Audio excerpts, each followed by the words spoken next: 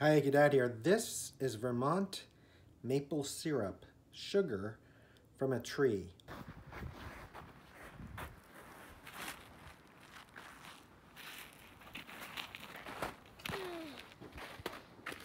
So I'll show you how it's made, because this is the time of year when the maple tree's sap, which is clear, runs, and then you boil it down. You need 40 gallons to make 1 gallon of syrup. So first I'll show you, we tapped a tree in our backyard. We only have one maple tree. And I'll show you how to tap a tree the old school way. Then we went out to my friend's house and he had 3 buckets and a fire in the back and was boiling down the sap.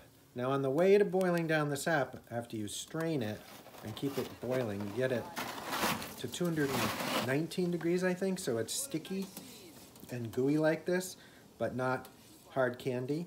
But on the way to making sap, you can actually take a coffee cup or something and drink it when it's like half boiled down, and it's already super sweet, but it's more like a maple water.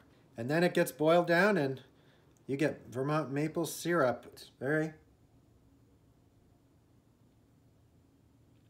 very sweet. Usually used on pancakes. It's a very earthy flavor. I know there's a lot of things called maple syrup out there, or pancake syrup, that are in the store, but that is sugar syrup. Syrup made with sugar and usually colored. If you ever want to get Vermont, New Hampshire, Maine maple syrup, Canadian maple syrup, go for it. I like the darkest, most robust flavor. It's the least filtered. Anyway, stay sweet out there.